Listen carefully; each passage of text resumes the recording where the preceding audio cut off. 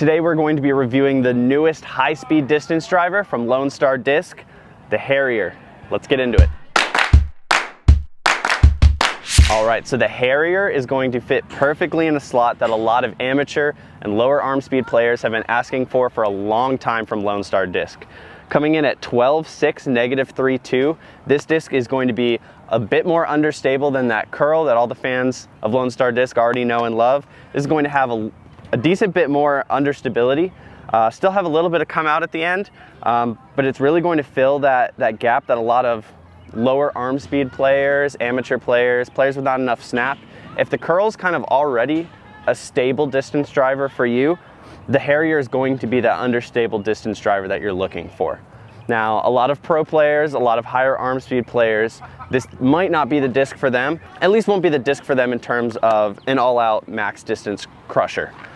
This disc does have a significant amount of understability. You can you can see it just by looking at it. The way that parting line shaped, the amount of dome on this thing. This thing's built to be understable and meant to glide for days. But even higher arm speed players, pro players, they'll be able to find a use for this, either as giant turnover shots, high speed rollers. I'm super excited to check this out. We're right here at Easton Thompson Park in Huntsville, Texas. I'm gonna play a 3 or 4 hole loop, haven't really decided yet. We're gonna kind of see what holes shape out for this. I've got 2 of them here, both in alpha plastic, one at 174 grams, one at 173 grams. Really gonna try out, see how these things work as crushers, see how these work as more finessey woods discs. Really gonna see how understable they are and how far we can bomb these things. I'm super excited, so let's get on the course. There's a lot of people out in the actual park right now, so we're gonna kind of have to manufacture some stuff depending on what's open.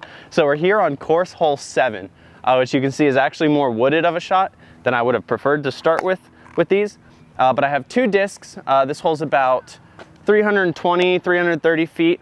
My goal is if I can kind of pump a hyzer right through that gap on the right side, I should be able to hyzer flip it, turn through that gap. I don't know if they're gonna come back out of it, but that's why we have 2, and we're gonna kind of see. So starting with the heavier one, 174 grams, really gonna try to just pump a hyzer through that gap, and we'll see where it goes from there. Woo. Bad release, bad release. But I saw it was already fighting out of that hyzer, and that was only like 70% power. So we can hit our line here. I think it's gonna do exactly what I said. There it is. Oh, it's so understable. All right, I picked the discs back up. We're gonna try this hole again. My first impression is it just reminds me of a faster tumbleweed so far. It honestly might be even more understable than a tumbleweed. That thing really wanted to get right super quick, but. Oh, there it is. Ring it up. Woo! That shot, I hope I didn't cover it with the camera. That was a super good shot. I'm gonna go up the left side this time. That left side, where the forehand gap normally is, I'm gonna pump it with a bit more power on a hyzer and see if I can hit the forehand line with a backhand. Kind of. It's through. Oh yeah. Woo! That is all the way down there. That was an amazing shot. All right, I don't think I hyped up those shots enough to you guys on camera because those were both parked. So here's the first shot I threw through the normal gap. Tap and birdie. Still not even 10 feet away. Tap and birdie. I want to give them one more chance to kind of execute this super bomber kind of max distance shot. I just want to see if it can be done with my kind of arm speed. Unfortunately, there's a bit of a headwind picking up now, so that makes it even harder.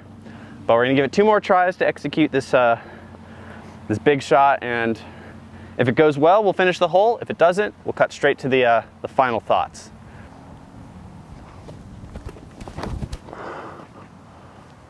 There it is. Go. It's just so understable, but it's so far.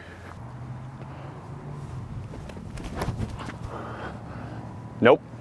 Man. I'm so close on it so many times, but we'll see where those shots ended up. Might cut straight to the end.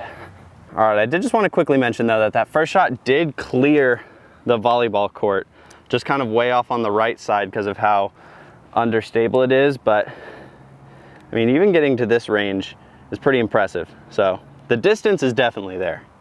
All right, so my final thoughts on the Harrier. So it's exactly what it says it is. It's an incredibly understable, 12-speed, super glidey distance driver. Now, who that's going to be useful for is going to depend. This isn't going to be one of those discs where it has the same use for all players. Kind of like the Benny I just reviewed. Pretty much any player that picks up the Benny is going to get the same results. It's going to be a slightly overstable putter. That's what it is. The Harrier is going to play a different role depending on who's throwing it. Now for me, for my review, as you can see, it's very touchy. Now I can throw amazing shots with this thing. I had a couple shots that were incredibly impressive.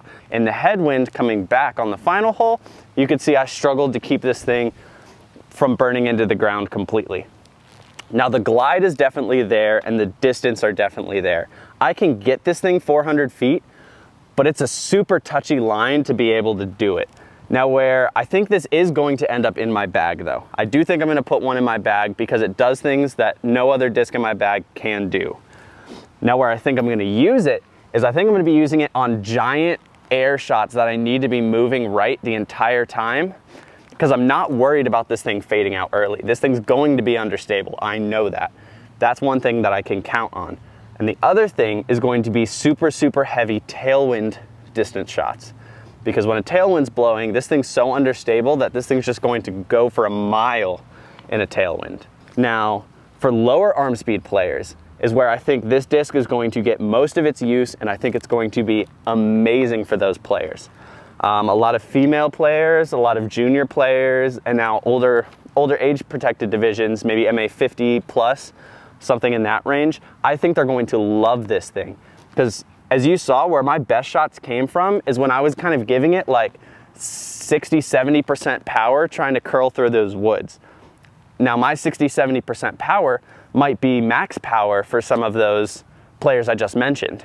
And that's where I think they're gonna love this thing. A lot of times those older or just slower arm speed players, a lot of times they're not able to throw 12-speed discs because they're too stable, they're too fast for them. I don't think that's going to be an issue here. I think players with slower arm speeds are going to be able to get a lot of super easy distance with this thing, just because of how much glide there is and how much understability really just makes it accessible for a lot of players with lower arm speed. But regardless, I think it's a great disc. I definitely recommend you check it out. It's available now, LoneStarDisc.com. A bunch of different vendors have it. And as always, let it fly with Lone Star Disc.